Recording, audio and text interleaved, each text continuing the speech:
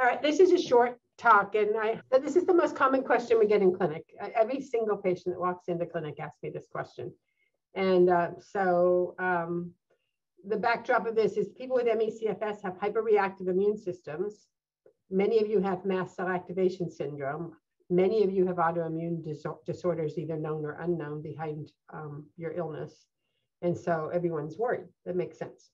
Okay, so first to say, how do vaccines work? There's three basic vaccines out there. The one that most everyone took, the mRNA vaccine, the first one to come out, that was Pfizer and Moderna. The second one, the one that just was approved yesterday, was the one that's an old-fashioned vaccine that uses adjuvant and bits and pieces of virus. And the third one is the J&J vaccine that used a viral vector to expose basically mRNA to your immune system. So we have all these different things, but vaccines work by seeing something that shouldn't be there and reacting to it. And they're designed to try to make really big reactions so that your body will make a long-term memory response to that vaccine. And so mRNA is protein subunits, the one like Novavax, it just got approved, or vector vaccines, which is J&J. So most everybody got the original vaccine, not everybody, and they got it twice. A lot of people asked, should they have it the third time? Because there is a recommendation right away, 1, 2, 3, to get 3 shots if you're very immunocompromised.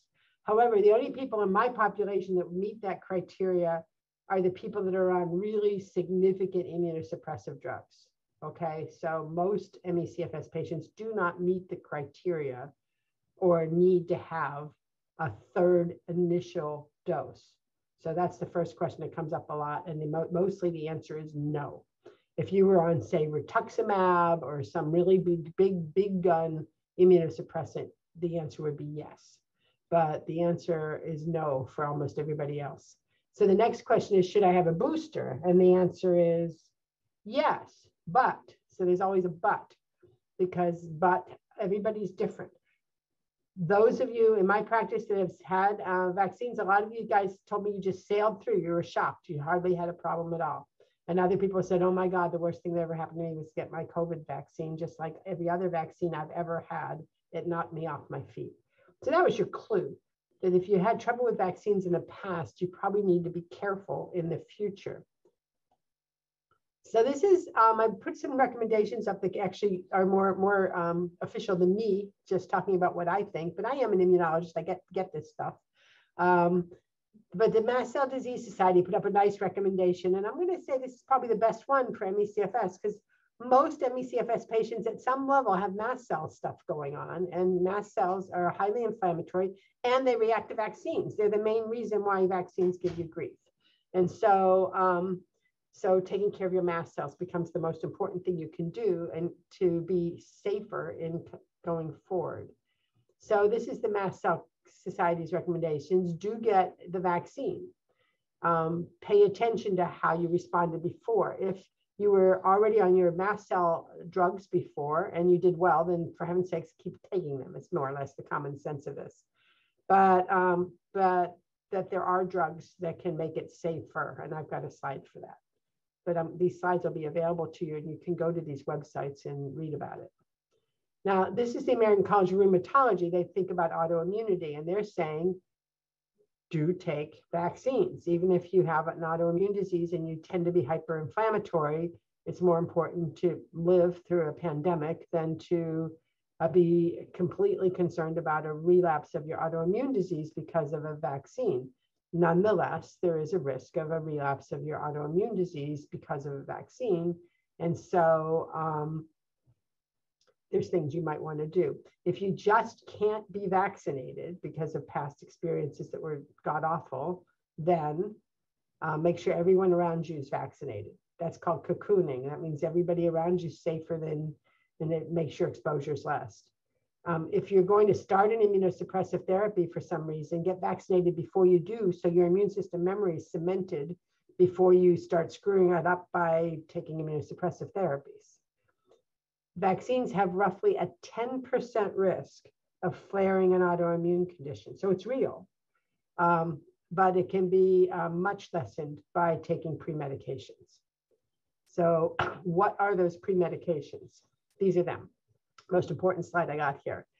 The mast cell is the main thing that's signaling all this inflammation to your immune system. So you can stabilize mast cells. Now, to stabilize mast cells, you got to stabilize them for a couple of days before you get vaccinated. They don't stabilize quickly.